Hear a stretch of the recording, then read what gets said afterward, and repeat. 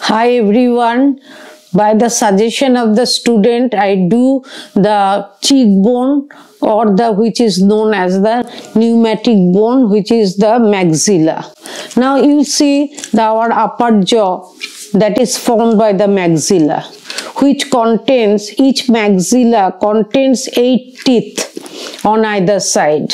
And you see, this is the maxilla. You can feel the maxilla by your own hand. And this is important in sinusitis because by pressing the maxilla, if there is pain, that means the patient suffering from sinusitis. Next you will see, come to the maxilla, you will see the maxilla in case of newborn baby. This is the skeleton of newborn baby. You see, this small thing is the maxilla. Can you imagine how small it is? And this is the nasal cavity. Now this is the adult maxilla, which is the example of the pneumatic bone. Why it is called pneumatic bone? Because it presents a cavity within which is known as the maxillary air sinus. So it makes them lighter. Now this, why there is the presence of pneumatic bone on the side of the face? Because you see, our voice becomes very much clear. There is resonance within the air present within the pneumatic bone, and this makes our voice beautiful.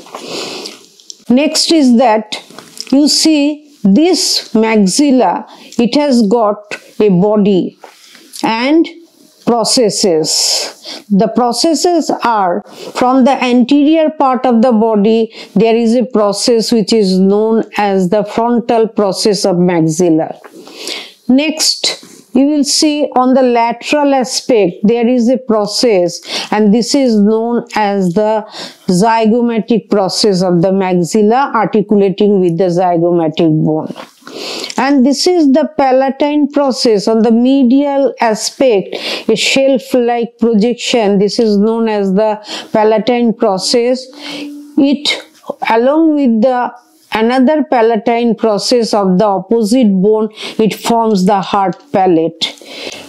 And you will see this teeth-like, you see the presence of teeth here. This is the alveolar process of the maxilla.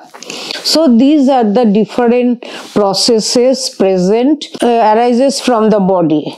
Next you will see the body present the different surfaces. Now the superior one is known as the orbital surface of the body of the maxilla. Now you see, this is the sagittal section of a bone, that is the skull. Here you will see this superior surface or orbital surface forms the floor of the orbit. Next you will see, in front of the orbital surface, it leads to a foramen. The name of the foramen is infraorbital foramen, through which a nerve comes out, which is known as the infraorbital nerve. And this is very important for the physiotherapy. They stimulate the muscles of the paralyzed person to actually make them active. So this is the orbital surface. Next, the anterior surface. You will see the anterior surface of the maxilla. There are some elevation and depression. The elevation is due to a teeth which is known as the canine teeth.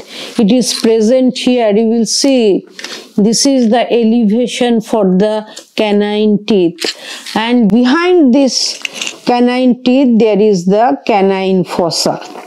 Next you will see, from the canine fossa there is attachment of some small muscles.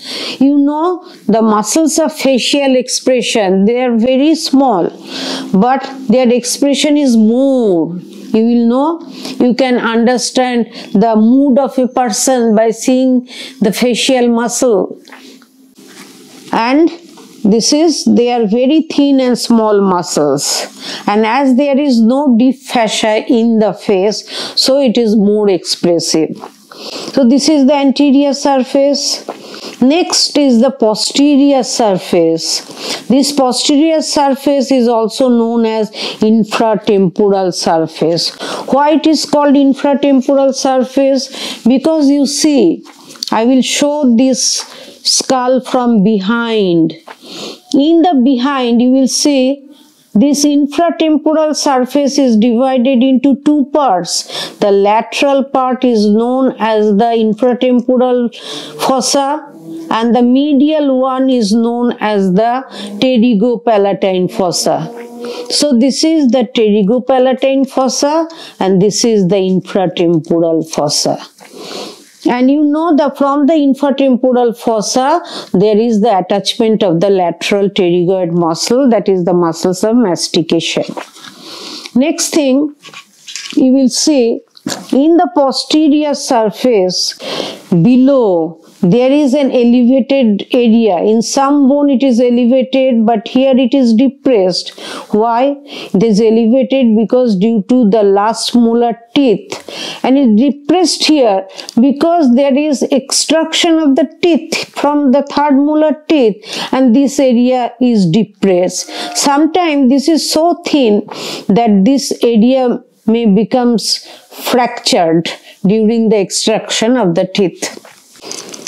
Next, you will see the palatine surface. Now the palatine surface, you will see it has got a superior part and an inferior part. The inferior part, it forms the roof of the oral cavity, the mouth cavity, and this superior part, it forms the nasal cavity. So nose and the oral cavity, they are separated by the palatine process of the maxilla as well as by the horizontal process of the palatine bone. So these are the surfaces you will see here. Next, you will see here there is a large maxillary air sinus, but in the articulated skeleton, this air sinus is reduced in size. How it is reduced? It is reduced, you see here. Now you will see, I will show you the maxillary air sinus. Here the bone is cut and it is retracted. So you see what is the depth of the sinus it is. In sinusitis, most of the collection occurs in the maxillary air sinus, and that is very painful. This pain is radiating to the eye also because it is related to the floor of the eye. So there will be the removal of that material through the nasal root. This is the nasal root, and you will see this ostium, that means the maxillary air sinus here. You will see how big it was, but here it is reduced in size by the bone, that is the palatine process of the inferior nasal concha, and there is also the lacrimal bone. Here you will get the lacrimal bone. Here the lacrimal sac is situated, very small bone it is. So all this reduces this opening, and further it is reduced by the mucous membrane. So this is the maxillary air sinus. Next you will see this frontal process of the maxilla. It articulates with the bone which is known as the frontal bone that forms the the forehead. You see, this is the frontal process of the maxilla, and this junction of the frontonasal process in this region is known as the nasion, which is important for measuring the length of the skull. So this is the frontal process of the maxilla. The medial aspect of the frontal process, there is attachment of the concha. Which concha? The inferior nasal concha, which is a separate piece of bone. Another is the superior and middle nasal concha, that is the part of the ethmoid bone. Now how will you hold the bone in anatomical position? you will hold the bone in such a way that the teeth should be directed below. This frontal process of the maxilla is situated on the anterior aspect, and it is separated from the medial aspect by means of a notch which is known as the nasal notch. And you will see here that this maxillary tuberosity is behind, and this zygomatic process of the maxilla is on the lateral aspect. You see, this is, the zygomatic bone which forms the malar prominence, and this is the frontozygomatic suture. And you will see from the alveolar process there is attachment of a muscle, very important muscle, which is known as the buccinator. You know what is the action of the buccinator? So this buccinator, it allows the mouth to bloated up, but in paralysis what you will see, there you cannot bloat it. So there will be opening of the mouth. Good day, I am Professor Shivani Mojumdar. I am teaching anatomy for last 40 years. I have 3 books, exam oriented text, Anatomy at a Glance. It is just released, the 3rd edition, and you will get it in the channel description. Thank you everyone.